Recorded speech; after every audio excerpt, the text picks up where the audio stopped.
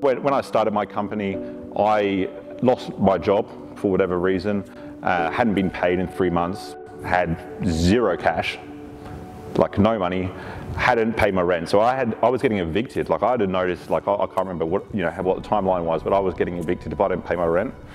And I'm in St Kilda East, like I got a 2-bedroom apartment on the top floor, and like I just hadn't been paid in 3 months. Like I guess like I've been making sales, like I was the best salesperson in the company. Like I should be making like 15,000 a month, I think, at the time. And yeah, like it really impacts your lifestyle if you don't get paid your commission. Like as a salesperson, it's detrimental. And it's not like you can just go out and get another sales job, because it takes like 2 or 3 months before you like build up a bit of a reputation. They start actually giving you some leads and stuff like that. And so like I did not know what the fuck to do, and so I called my mum. Disclaimer, like mum, if you're watching, like my mum is the most amazing woman on this planet, period. So like she knows, like she's given me a massive gift by doing this. But like I said, mum, I need some money. Like I haven't been paid in 3 months. I've lost my job. I'm gonna get evicted. She's like just panic stations, eh? She says like, at your age, like what are you thinking? Like you literally like calling me at 28, 29 years old, like sort your shit out. No.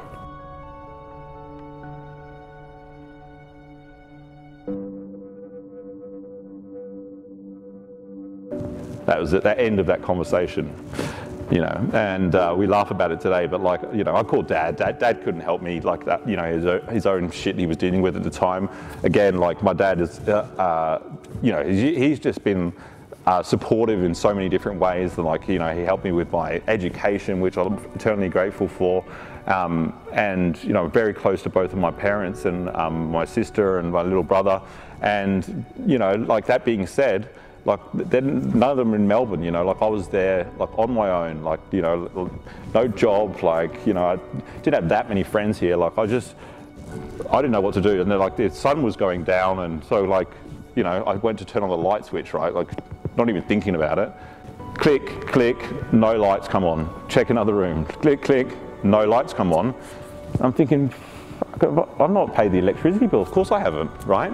That's just the last thing I'd do, like, when I'm trying to think of like how to like sort out this problem. So I'm sitting in it, like it's getting dark, and I got 2 extension cables, plugged them together, ran them down the stairwell of this apartment building, 3-story apartment building, and there's this power socket in the stairwell, and I plugged them in, and then I connected it to a desk lamp, so like I'm sitting in this dark apartment underneath a desk lamp with a notebook, writing like some ideas as to what I was going to do to get this cash. And like all I kept coming back to was like, I've got to start a business, I've got to start a business, like I've got to start a business.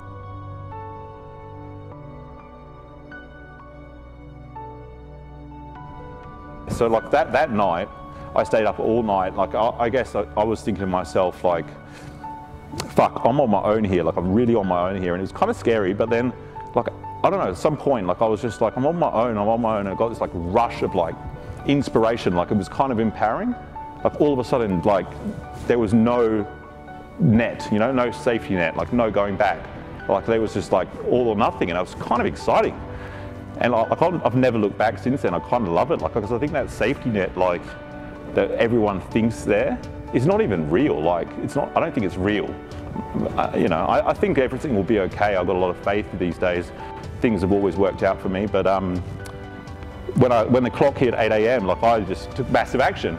And the funny thing about massive action is like you don't normally know like what you're going to do, but you just know you're going to do something.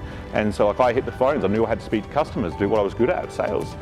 And so I got through to this company, real estate agency in South Bank, and I said, hey, what I want to do is get your salespeople in the room this afternoon.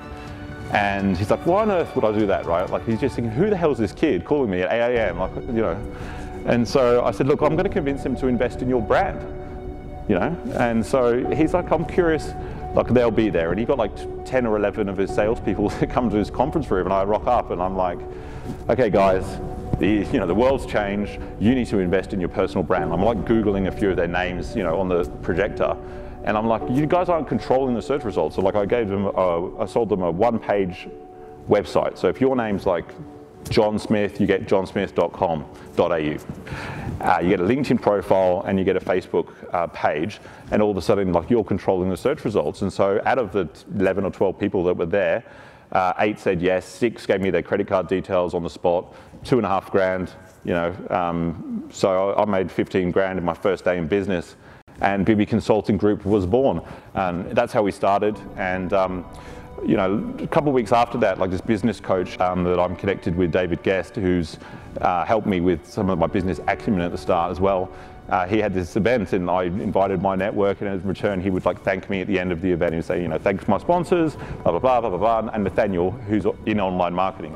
And I said, today, instead of, like, saying I'm in online marketing, just say that I'm a LinkedIn expert. You know I do the LinkedIn training stuff. Tell them I'm a LinkedIn expert. If they want help with their LinkedIn profile, I could do that.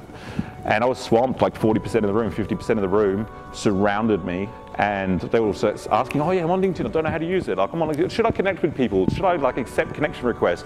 Or, like, should I, you know, connect with people from work? Like, should I, you know, all these questions. No one knows how to use it properly. And, like, David came up to me and he whispered in my ear, he said, the market is telling you what it wants.